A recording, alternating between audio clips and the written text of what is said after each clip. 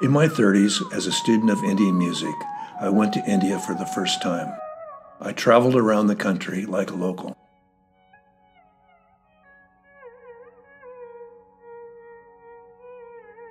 One of the trips I took in 1989 by train and bus brought me to the lakes and canals of Kerala on the south coast along the Arabian Sea. It's a 900-kilometer stretch of lakes, canals, and rivers that serves as the source of life.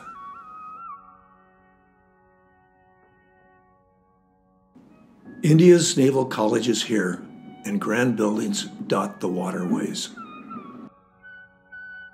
But for most people, the waters are their backyards and sustenance, a way of transportation and the source of commerce.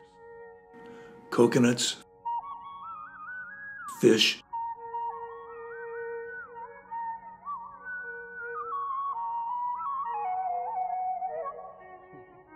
and rice are all vital parts of the local industry. This wasn't a tourist attraction back then, just a place people lived. The network of backpackers would tell each other about it. I heard about the place and wanted to see it for myself.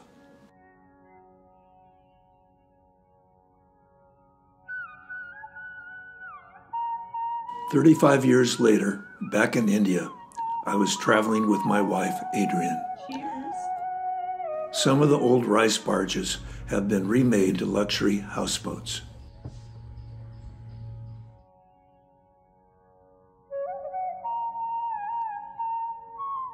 Traveling with my wife, we had to plan our locations to hear as much music as possible. But I'm lucky to be able to support some of the businesses that have grown up over the years. India has grown into a nation where people within the country travel to different districts. Middle-class Indians can now experience the richness of their own vast country, where in the past they were rarely able to travel. This particular cruise took us to the southern section of the waterways. Vimbanad Coal Wetlands, the largest brackish tropical wetland ecosystem in Kerala state, on the southwest coast of India, is fed by 10 rivers and is the longest lake in the country.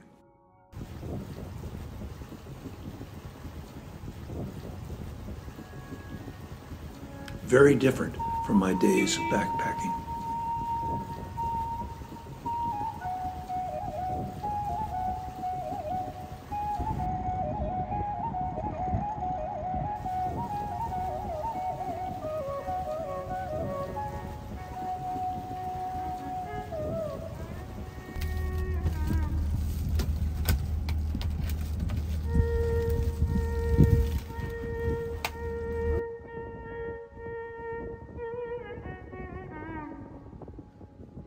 It's a relaxing voyage, where the meals were of the local South Indian cuisine. What's the name? What's the name? Caribbean. Pearl Sport, English name, Pearl Sport. Yes. Kerala rice. What is this? It's a lady's finger. Lady's finger. Okay. Yeah. This one avial, Kerala traditional avial. Uh-huh. This one cabbage, toilet, Uh-huh. sambar. Uh-huh.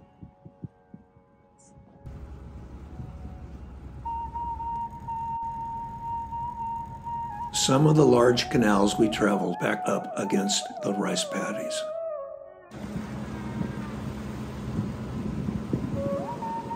They were unchanged in the many years, and the ways of growing rice has been unchanged for hundreds of years.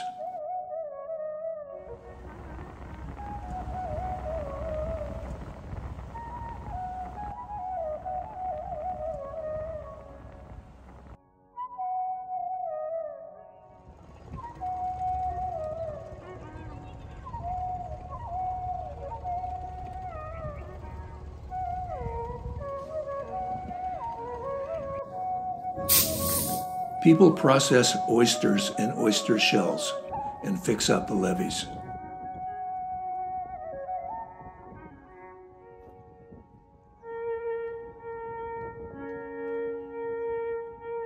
This photo of a pushed rice barge from 1989 compares with the improvements that have taken place. And electricity is much more common.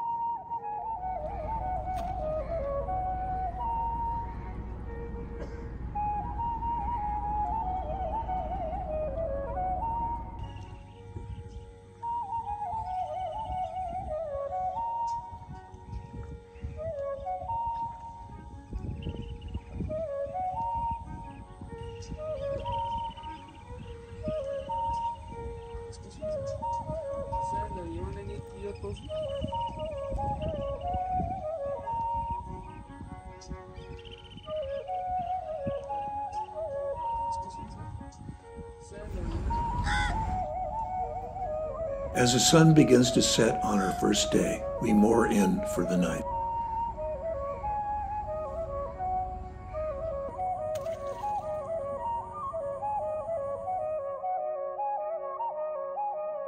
Today, we can sleep in luxury on the boat on the water.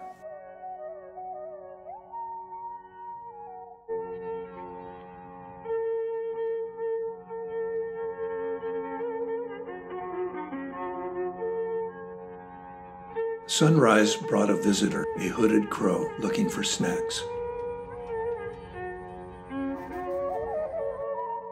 Fishermen were up at dawn.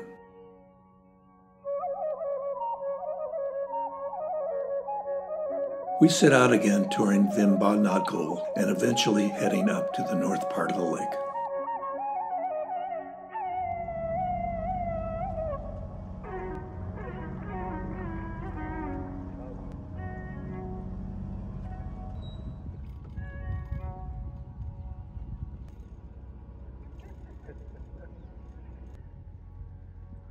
Some men were dredging up mud for building materials from the shallow lake bottom.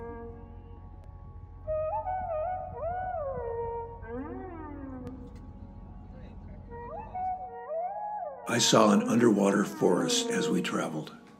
I don't know what sort of plants they were, but to my untrained eyes, they were very beautiful and ethereal.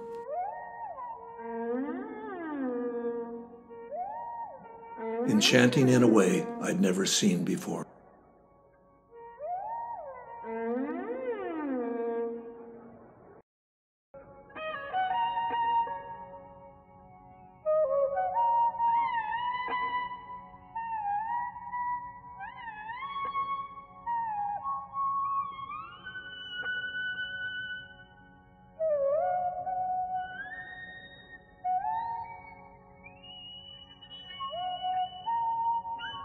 Our journey up the lake ended at Coconut Lagoon Hotel, which catered to Indian as well as foreign tourists.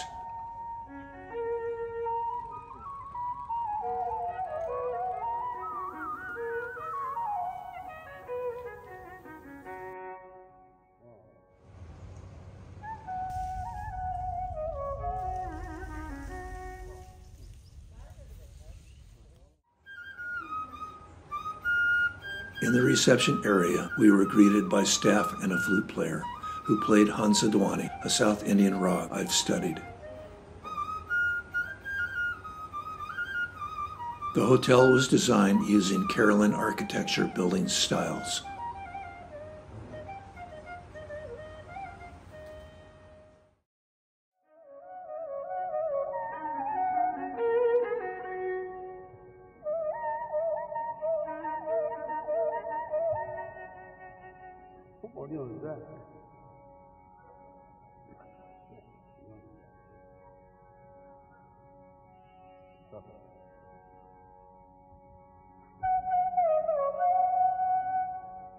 Built on the lake, the hotel has its own water taxi.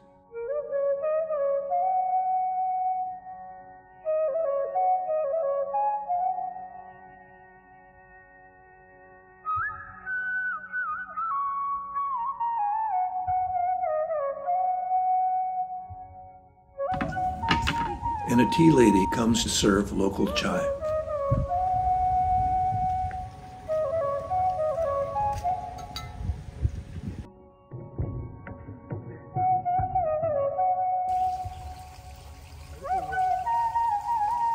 The hotel, like many places on the lake, has nature preserves to support the local wildlife.